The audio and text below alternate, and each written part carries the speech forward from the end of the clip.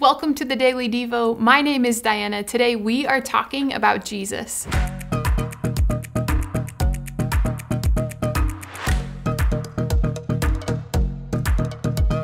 You have made it. You have walked through the story of Christmas in the Bible. Listen to today's verse. It is talking about this very thing we've been studying, about Jesus coming to earth. It's found in John chapter 1, verse 14. Here's what it says.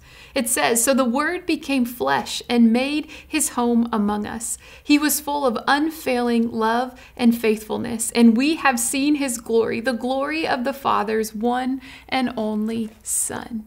So John, he was a man who walked with Jesus when Jesus was an adult. And John learned from his teaching and learned from the actions of Jesus. And he wrote these words down.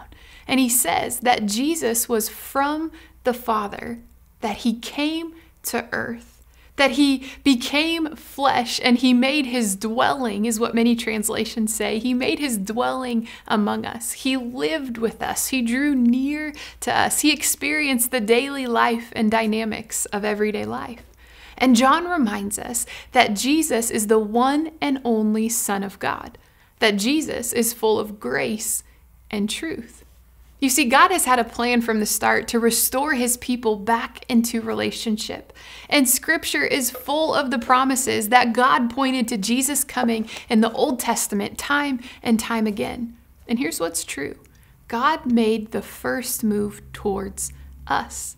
We were stuck in our own sins, yet God so loved the world that he chose to give his one and only Son, that whoever believes in Jesus shall not perish but have eternal life.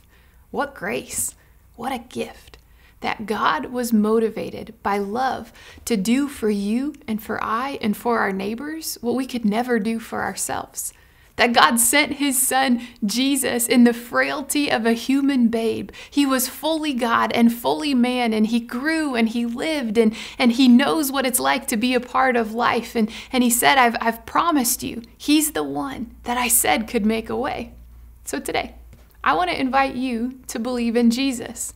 If you believe that God sent his Son, Jesus, to make a way, you can say right where you are, I believe in you, Jesus. I need you.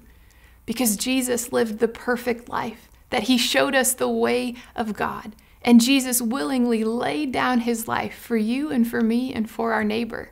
He took on the sin, the wrong, the error of you and of me and of our neighbor. He was crucified on the cross, and 3 days later he rose again, conquering sin and death and shame. And Romans 10 tells us, if you simply confess with your mouth and believe in your heart that Jesus is Lord, you will be saved.